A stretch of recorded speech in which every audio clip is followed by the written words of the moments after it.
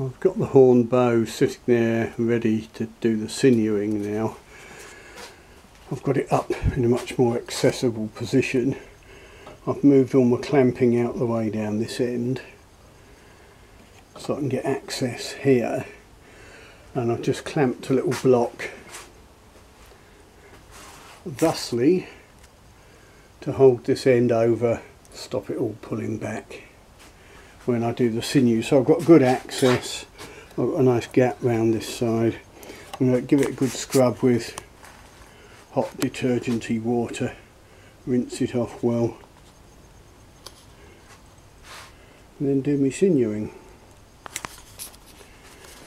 There's me hide glue, just soaking in water initially to soften up.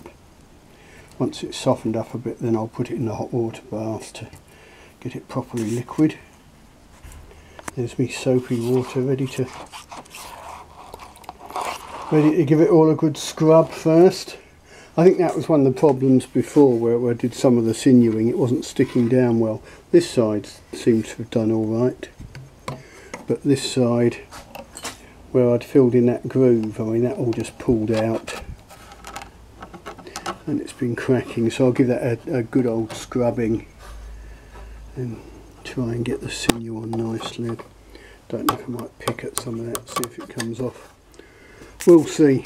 I'll probably do it with rubber gloves on as well so I don't get finger grease all over it. But there again, the Native American Indians and such like used to chew sinew and chew the glue to make it soft. I dare say they didn't wear rubber gloves. Who's to know? Perhaps saliva helps degrease it all. Now I've got the extra sinewing done. I've gone over the bit where the wood was exposed and a little bit here where there was a bit of a groove, but mostly in this area where it was a bit weak. I've still got it blocked up there.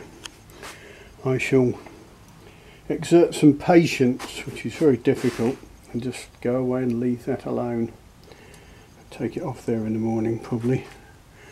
What I might do is I might try, once my glue's cooled down, I might put a lid over it and stick it in the freezer, because otherwise it just goes off, goes mouldy quite quickly, that stuff. Anyhow, once that's drying off I can get on and play with some other bows and stuff.